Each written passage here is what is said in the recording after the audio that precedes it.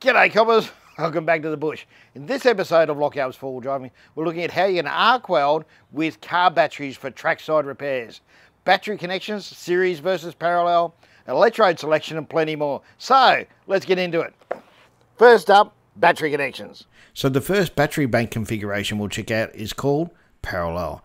Now we have a 12 volt battery here, and the positive side of that 12 volt battery is connected directly to the positive side of our voltage meter, and the negative side of that battery is connected directly to the negative side of that voltage meter, and we're reading 12 volts. All is right in the world, so this is a 12 volt battery. Let's put in a second 12 volt battery. There we go, and we've connected up both positives to the positive side of the meter and both the negatives to the negative side of the meter, but we're still only reading 12 volts. There's no increase in voltage. Third battery, all the positives are connected together directly to the positive side of the meter, and all the negatives are connected together directly to the negative side of the meter, and we're still only reading 12 volts. We only have a potential difference between the positive and the negative of 12 volts. But what we have done is increase the battery bank capacity. Let's say this is a 100 amp hour battery, 100 amp hour battery, and 100 amp hour battery. Well, that gives us a battery bank capacity of 300 amp hours. So we've got 12 volts and a potential of 300 amp hours.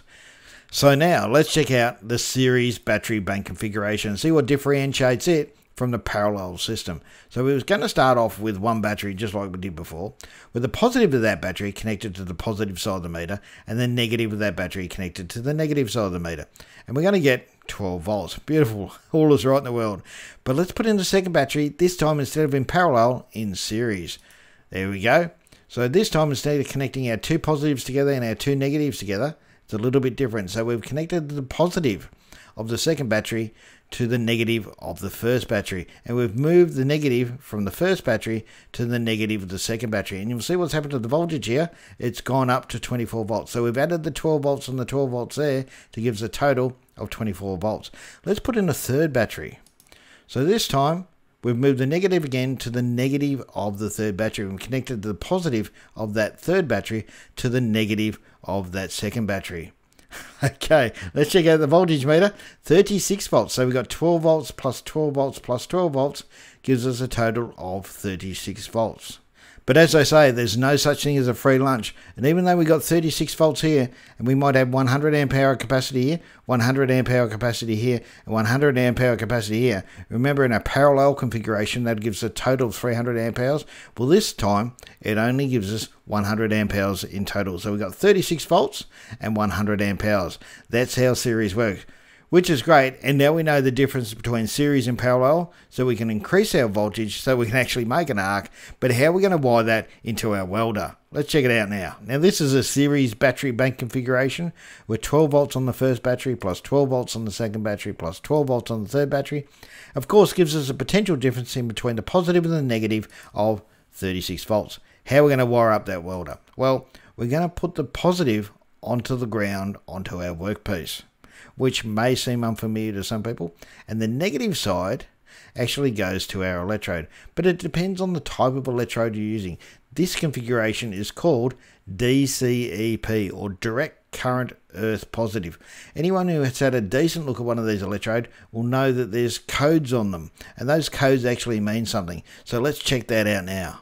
Now let's have a go at cracking that code with two fairly common rods, the 6010 and the 7018. The E, well, that just means it's an arc welding electrode. Pretty good there. Next one, the 60,000 psi tensile strength. So that's the tensile strength of the material that actually goes into the weld.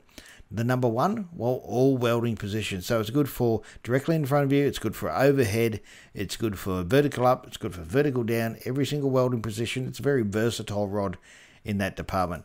And the 0, well, that's direct current earth positive.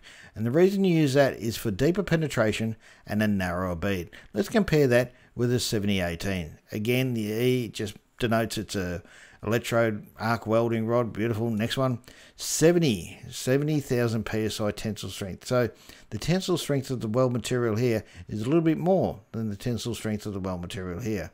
Next one, all welding positions, so it's good for overhead, vertical up, vertical down, directly in front, everything. 8.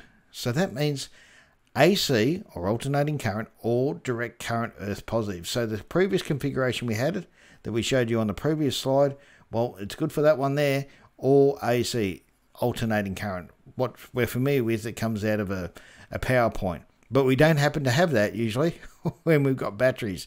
But it'll work with our direct current earth positive. Now you will see the -1 on these rods, and the -1 just means improved toughness or ductility.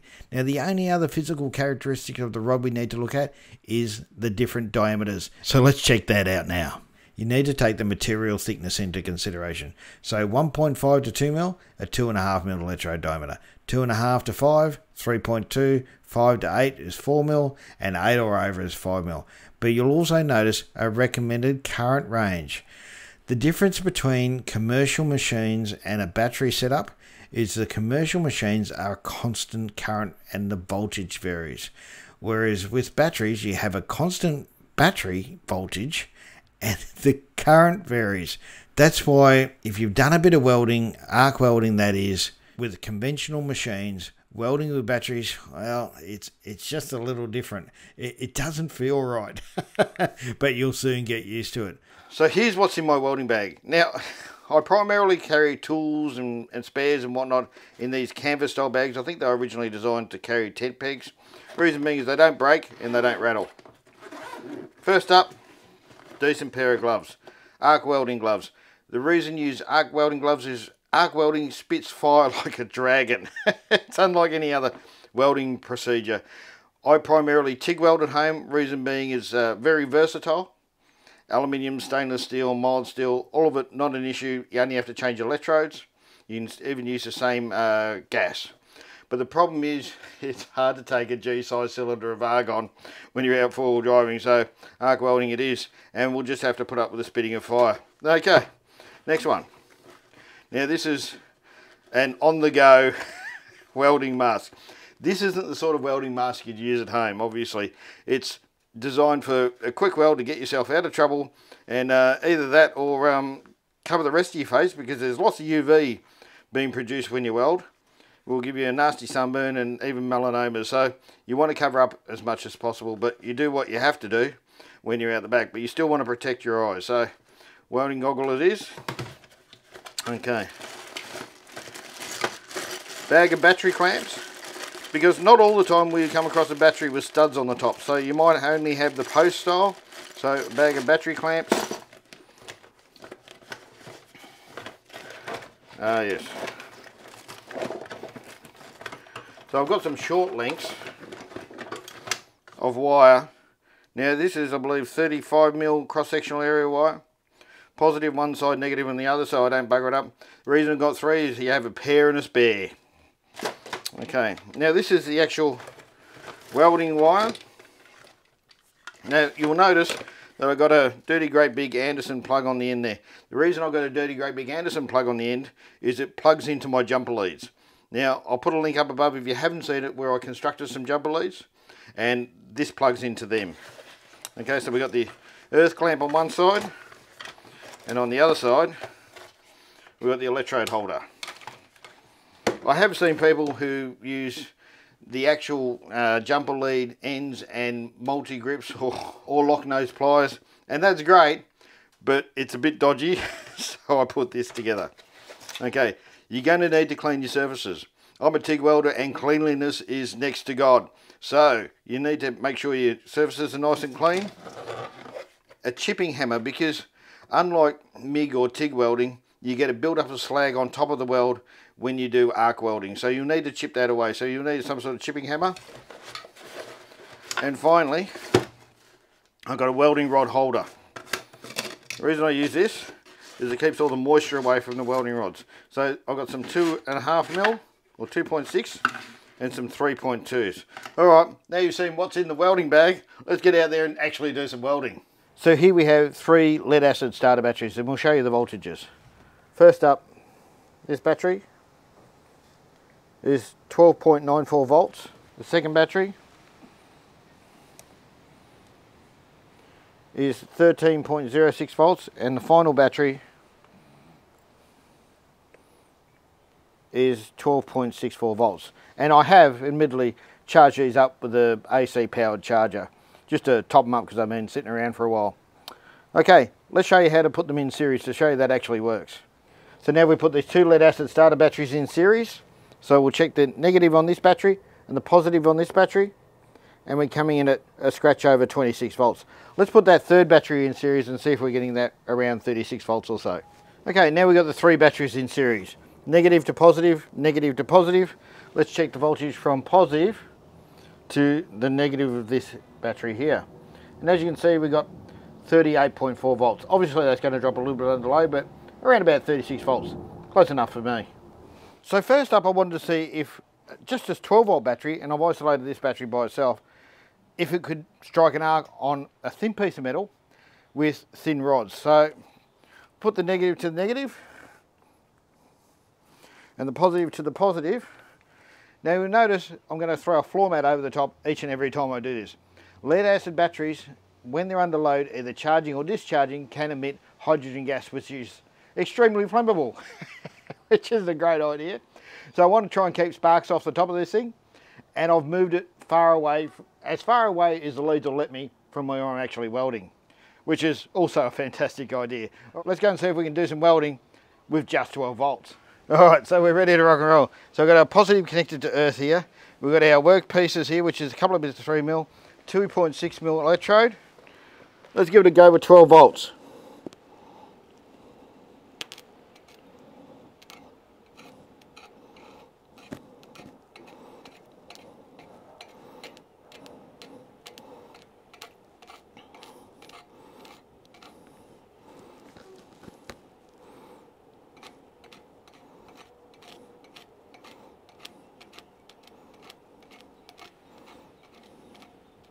Okay, so we obviously can't establish a spark with 12 volts. We're going to need more voltage than 12 volts. Let's give it a go with 24 volts. Okay, so this time everything's the same except for we've got 24 volts running through the system. We've still got those two 3mm coupons. Let's see if we can crack an arc.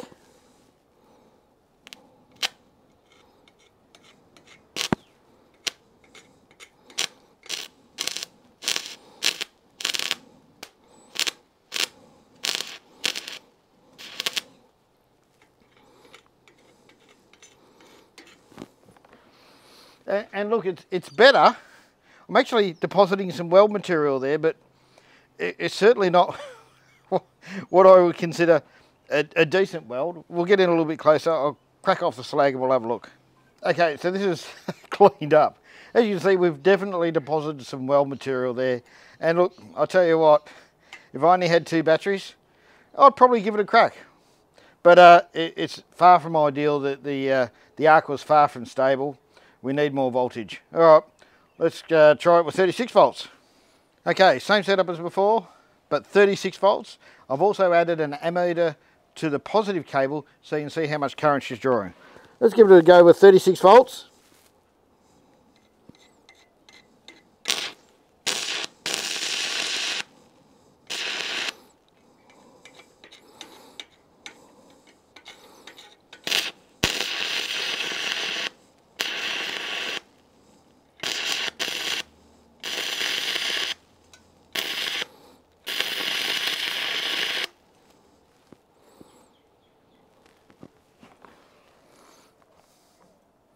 That's running hot.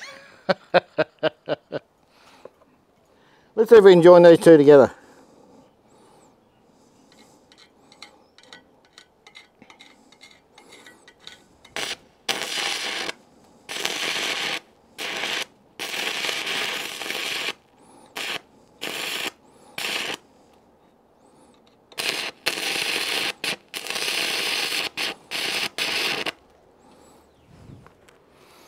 Okay, so I'm blowing holes in things. And that means we've got too much current. It'll be interesting to have a look at the footage in a minute to see how much current I was drawing. So now we'll swap over to the 6mm and see how that looks.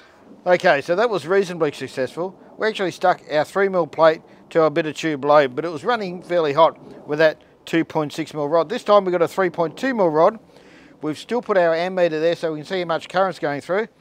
Let's give it a crack.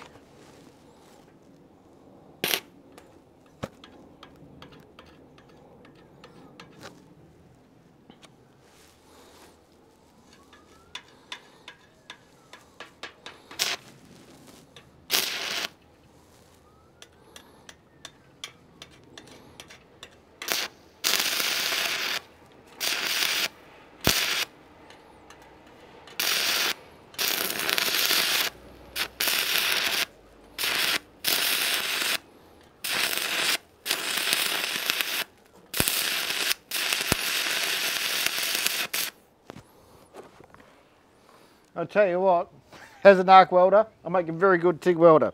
Let's put a bit more bead down.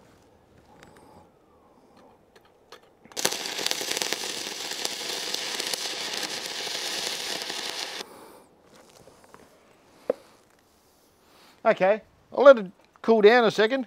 I'll chip off the slag and we can have a look. Well, it doesn't look like I'm welding together pressure vessels anytime soon, but that is a structurally sound weld and that would get you home. So it looks like it's actually a viable option. 36 volts, 3.2 mil electrodes. Seems to do the job okay if you're welding thicker pieces of material, say suspension or a tie rod or something like that. So guys, now if you like this video, don't forget to give it a thumbs up, and if you didn't, by all means, give it a thumbs down. Not once, not thrice, but twice. Thanks guys, we'll see you in the next one. So if you've enjoyed this content, don't forget to subscribe to the channel and ring that bell icon. It's really important to us and you won't miss out on our future content. Now if you want to support the channel, by all means, consider becoming a patron on Patreon and you get things like early access to our videos on YouTube. Either way, we hope to see you out on the tracks.